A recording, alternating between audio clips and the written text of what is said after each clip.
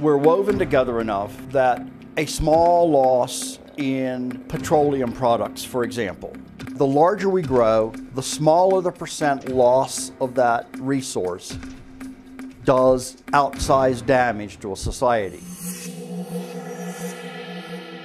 In the US, there was an Arab oil embargo in the early 1970s, and we lost 5% of the total oil available to the United States, 5%.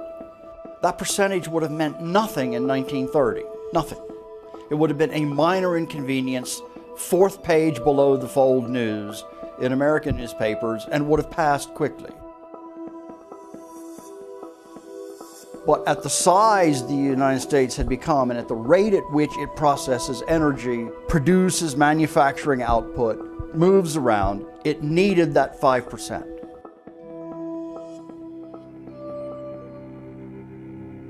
In the fall of 1973, gas stations ran dry.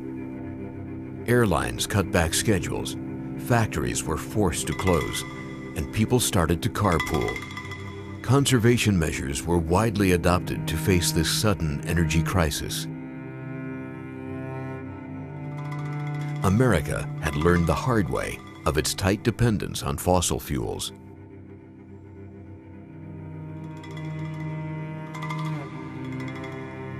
It is hard to believe that the U.S. government had acknowledged the existence of an energy problem over 30 years ago, and that little has been done since then to fix it.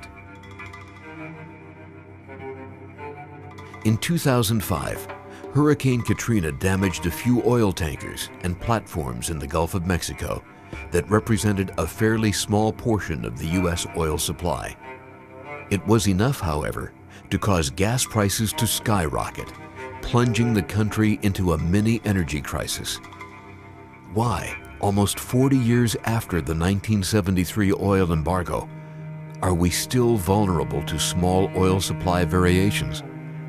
We apparently didn't take into account the lessons of the past.